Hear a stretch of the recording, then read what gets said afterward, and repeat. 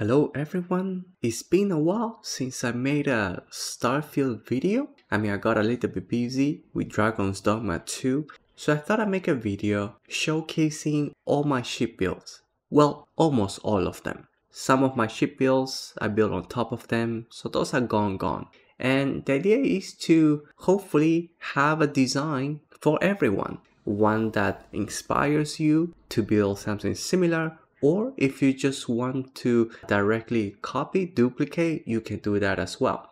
For every ship that I'm going to show you today, there's going to be a link to their individual videos where I break down what the parts are and how to put them together so that you can go see those. But I do want to warn you that some of my earlier videos, they're not that well made. So keep that in mind.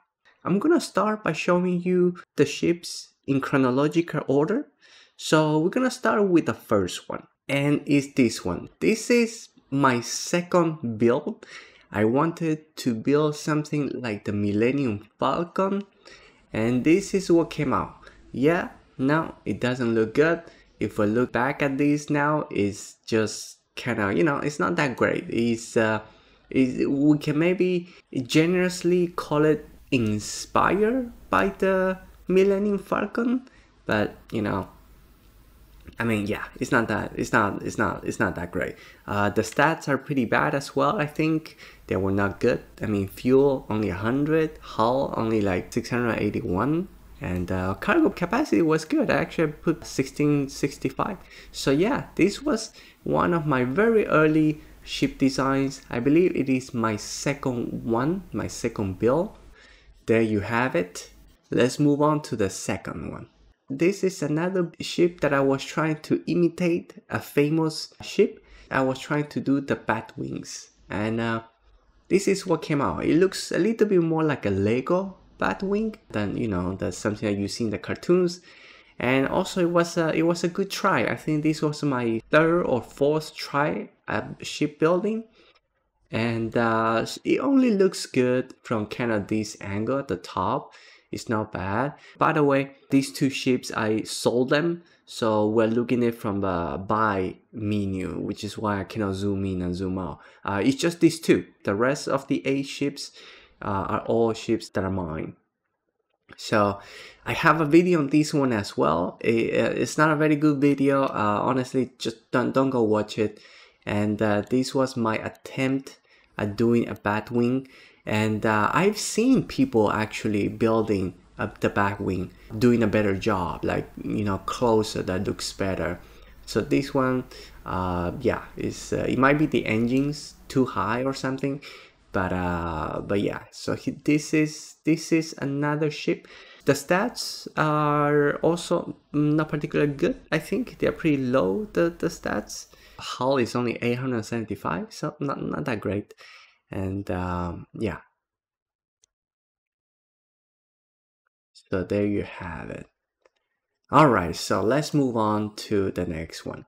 We have the Razorleaf. So I did quite a few things to this one. This might be controversial to some of you, but I ended up turning the Razorleaf into a cargo ship. So it has 23,910 cargo capacity. And the reason why I did that is that I thought, the Razorleaf, most of the time, or at least half of the time, at least for me, when you encounter enemy ships, they just go away, they don't fight you. So I thought it was a great feature to have on a slow ship, on a cargo holder, but still trying to make it look slick. So I ended up doing this. I think it was a good idea. I think it wasn't a bad idea. And so here it is. Let me go into the build menu. So here it is. And yeah, it is slow. As you can see, mobility is only 27. So that's like really low. But everything else is actually not bad. The hull, the shield, max crew, jump range 26 is respectable. But this is, a slow ship. It's a nice design, I think. I do like this design. For those of you who want to turn this into maybe a fighter ship, you just have to replace the cargo blocks into either hubs or just structures. And yeah, so this became the cargo leaf instead of the Razorleaf. Next up, I think this is what, ship number 4. I have the Star Eagle. It was also my second ship that I got in the game, the first one being the Razorleaf. And now this one, I decided to kind of turn it into a fighter ship. So let's take a look at some of the stats. I changed the engines to the one that gives you 180 top speed. The mobility is 90. I didn't want the cargo to go too low, but this is a very, very fast ship. And the weapons are pretty good too as well. Like, I think I put in pretty decent missile launchers and weapons and things like that. Like, they're decent. They're not the best, but they're good. And it looks, you know, it looks different from the original. A few things remain, the cockpit, the wings, you know, but I changed the type of wings. I do like this one, sleeker. This is the original Star Eagle with modifications, and it became this. Now the next ship, and this one is probably quite popular, one of the popular videos, and I decided to do a Star Eagle 2.0 version. So this is basically a beefed up Star Eagle following the design language of the one from the game. So, you know, the wings and all that stuff, but putting all the best parts in it. So we have quite a lot of cargo. I think cargo could go a little lower and then increase the jump range and then maybe increase the mobility as well. But, you know, if you need cargo space, then there is plenty of that in here. We went with very expensive engines, the SAL 6830. And one thing that I did in this ship is that I made it with no ladders. So this one ended up no ladders. So it's a straight shot from the first level. All the important things like workshops, things like that are all on the first floor. And then you go up using the stairs in the cockpit. So this is a no ladder ship. And it then turned out to be a pretty decent one. Now the next ship, and I think I lost count, I forgot what number we are at now, is the Kepler R. This is the third ship that I got in the game, and I actually went through different variations of the Kepler R, probably 2 or 3 variations. This is the last one. And I ended up turning the Kepler R into this kind of a stormtrooper type of vibe. It was inspired by the transport shuttle in the animated series, The Bad Batch, where it kind of has that wing that slopes down and faces forward. So this is what this was. And I tried to kind of, you know, generously call it kind of inspired by that. And it is, however, a very decent spec ship. Like, we have good hull, good shields, cargoes, even 6,000, which is pretty respectable. Crew 11. So the specs are really good on this ship. And something different, a different color. I wanted something white as well. And it turned out to be this way. It's not bad. I mean, this is probably the best angle looking at the ship. But all the other angles are decent. Like I said, from the side it's decent, it's not bad. From the back it's okay. I'm not particularly happy about the look from the back. But, you know, this is what the Kepler R is. Very different. So here it is. Now the next ship is this one. I think I built this one about the same time after I built the Star Eagle 2.0. And I wanted to do another ship with a different cockpit because I've been using the Nova Galactic cockpit a little too often. So I wanted to try this one because I do like the interior of this cockpit. And I thought about doing another ship with everything in it. And it turned out to be this one. I called it the Starship. So again, using these engines, but in this case I put 2 in the front. I didn't want all the ones at the back, just to give it a different look. and it does have quite a few levels. So the one negative of this is that it has too many layers. So you do have a lot of ladders. I think like 2 or 3 ladders in there. One too many for my taste, but it is a very decent and powerful ship. I did put some portholes at the top just so that the ladder, when you go up, you can kind of see the skylight. And yeah, decent looking, something different, so that it's not always using the Nova Galactic Cabot bridge.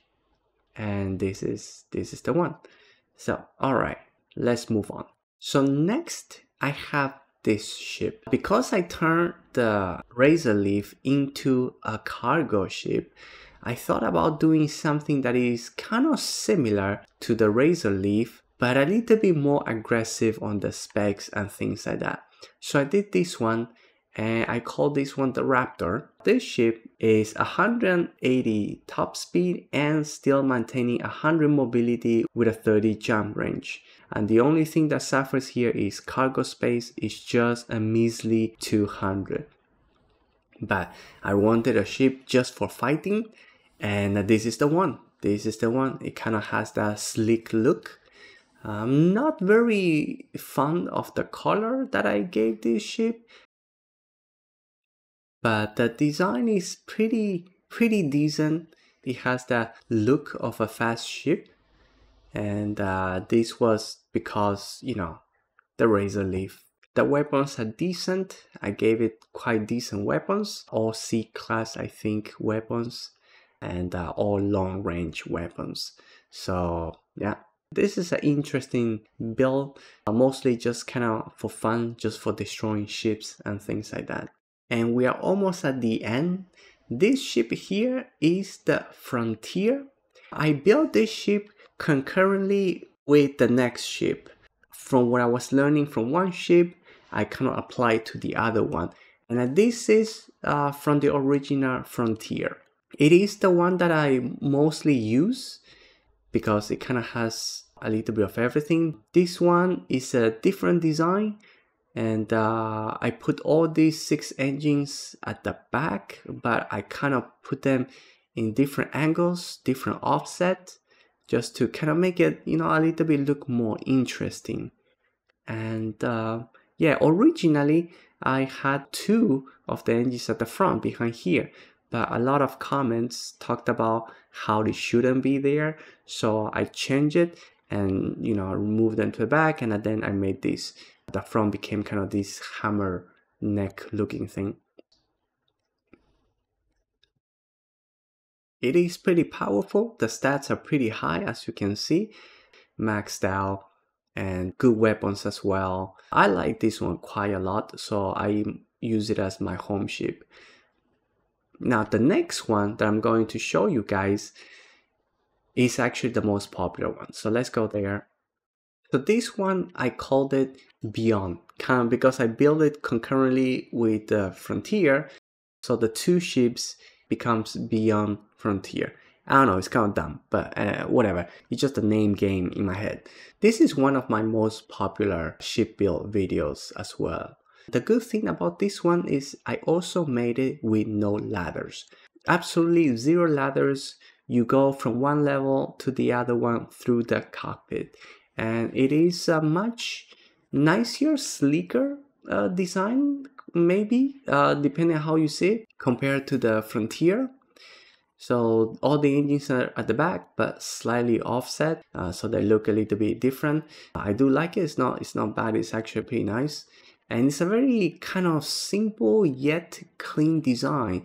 No matter where you look at it, it doesn't look too off. So it's not too tall, you know.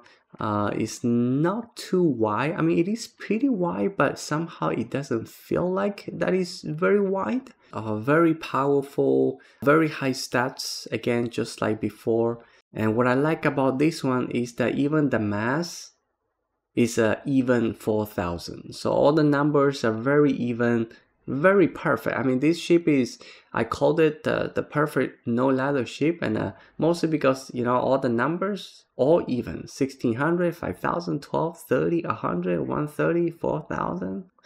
I mean, it doesn't get as even as that. I just wish I could somehow round the hull number as well, and we're in business. But this is a very popular video, very popular design. So again, if you like any of these ship builds, then you can follow the link below in the description for their individual videos.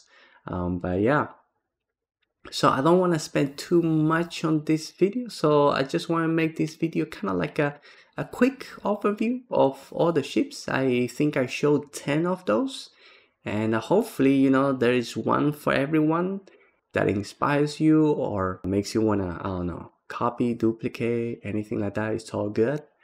So yeah, let me know which one you prefer, you know, let me know in the comments if you have any questions or things like that. Otherwise, I love you all. Thank you all for watching, and I see you all in the next video.